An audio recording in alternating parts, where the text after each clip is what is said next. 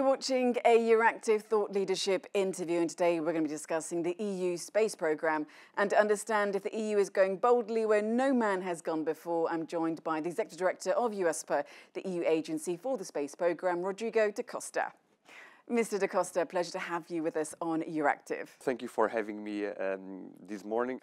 Now, it's only been, and I say only because it has only been 62 years since man first went into space. What does Europe want to achieve in space?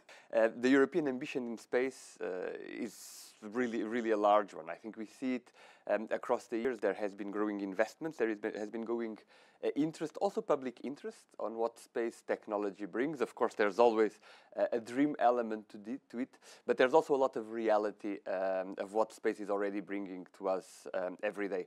And clearly, on the side of the European Union, we have seen a deeper and deeper involvement of the Union in space, always with the focus of a space that is oriented towards people, towards the citizens, towards bringing benefits to the citizens. And I think that's really, in the end, in a nutshell, that is the ambition of the EU in space, is to bring benefits to the citizens. Okay, now EUSPA's mission is to deliver on the EU space programme goals.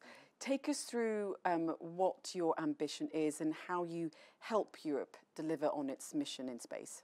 Our mission as an agency is very closely linked indeed to the EU space programme, which is, as such, is a new programme, but it builds upon, of course, a long history already of Europe's work in space, in the domains of navigation, satellite navigation, in the domains of Earth observation and of technology development. And this is the history that came all together under a programme umbrella back in the year 2021, when the space regulation created the space programme, and with it created our agency. The role of our agency is indeed to bring that program to work, and we do that by working on three main pillars, our three main pillars of activity, which is exploitation, security and market. And I'll come to that. I'll come to that in a moment. Just let me say as well that obviously we do not work in such a large program alone.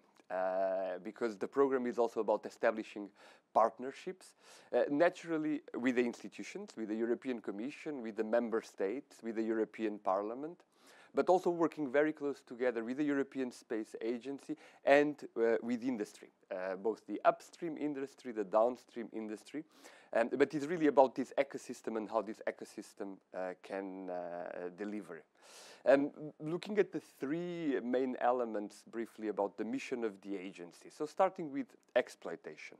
What does that mean? That means to use the systems we have. So it means to provide services, to provide data, to provide the signals from space that allow the users to use the space technology, space data and space services. It's a lot about operations. So it's a lot about 24/7 work to ensure that Galileo is providing services with the necessary accuracy, with the necessary reliability. Same for EGNOS. It is about as well developing a new governmental satellite communication capability for Europe with GOVSATCOM. And then second very important pillar is the pillar of security, which is about ensuring the security of the systems, but as well to make sure that space data, space services can be used for security-related applications, security-related missions. And last but not least, and since we are talking about a significant investment, it is key that this investment comes to the people. And therefore comes the user part, the market uptake. And there we do a lot of work in making sure that all these complex signals, this complex technology, can be transformed in very concrete applications that citizens can use on their mobile phones, that businesses can use on their in-vehicle applications, that bring concrete solutions to very different areas of the economy. And this is the three main areas where we work. So would you say that the goals of the space programme change according to the times and the advancement of technology as well? I would say definitely the goals of the space programme, and more globally, the goals of the EU in space, they evolve. They evolve naturally because as we advance, and this is a trend that we have been seeing in many years, as we advance, we end up discovering that there are more benefits from space in other businesses where actually some time ago space was not present at all. Let me give you a very interesting example. I found it very interesting myself when I found out about that, which is space technology, space data in the world of insurance and finance. It's not something that would come to the immediate reflection of all of us, okay? Not at all, no. The banking sector, the insurance sector. Well, it is actually the reality already today, and it is a market that has a lot of potential for growth in the use of space for different things. For example, bank transactions, when you transfer money, when you buy or sell stocks, all these transactions, they need to be stamped with very precise timely. Ultimately, to guarantee that, for example, if you do fast transactions, you do not sell before you buy, for example. This timing can be ensured in a very precise manner if you use satellite navigation data. So do you think the everyday citizen in Europe understands the sort of interconnectivity when it comes to what space actually provides beyond just exploration? I think the European citizen understands more and more what space brings, but of course there's still a lot of work, and by the way, a lot of work on our side, on the institutional side, to really show and demonstrate the advantages of space. Of course, it is important to be very clear in explaining that when you are ordering food using your mobile phone, actually you are using space data. Where you are navigating from A to B with your car, you are using space data. I'm not sure this is the reality, this is, I mean, clearly understood by everyone whenever these actions are taken. But it is a matter of fact that nowadays, about 50% of all applications a normal person has downloaded in his or her cell phone is including space data, typically navigation data. So you see how the use is really widely spread. No, that's really, really interesting. Well, let's come to the satellites then. You know, satellites, of course, such a big part of the infrastructure, of the way in which we live. You were talking there about data. They provide essential communication for the everyday person, not just, you know, the astronauts up in space. Now, Ukraine, you know, this is a country, you know, in war, fighting for its survival, and they've been able to use Starlink satellites to really help them try to at least fight Russia back. So satellites, of course, have this massive benefit, you know, for Ukraine. Talk us through also the GOVSATCOM and how that keeps comms secure for Europe.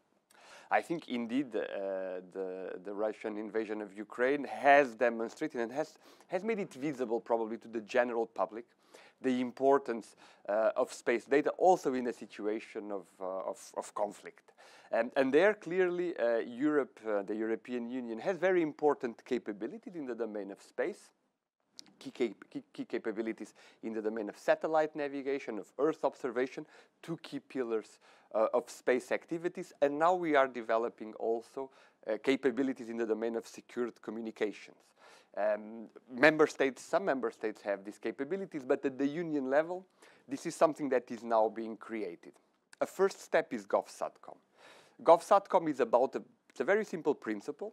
It's a principle of pooling and sharing capabilities. So those member states that have secured communication capabilities that were built nationally, some of those would like to make them available to their EU partners. Our function as an agency is to connect that by using the appropriate infrastructure, the right set of computers, to connect and create that availability of a secure communication capability that exists in some member states to make it available to other member states.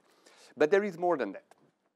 And indeed, Parliament and Council are finishing the process of likely soon approving a new regulation that will define a new flagship program for Europe, IRIS², which is about secure connectivity. So it's building, of course, GOVSATCOM will be an element of secure connectivity, but it will build beyond that because it is about to create an infrastructure dedicated primarily to secure communications, bringing together, of course, private commercial angle, but also a very important governmental utilization, and bringing indeed top-level, top-notch technologies, state-of-the-art technologies, to make sure that this new constellation is really state-of-the-art. It's really the best in class once it comes to the market. There are very concrete objectives that were set to the program and, let's say, to the space community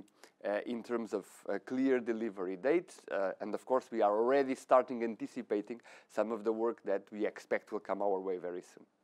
And so how can all of this technology that you're talking about really help be an economic enabler, not just for, tech, for things like AI, but also sustainability and climate change?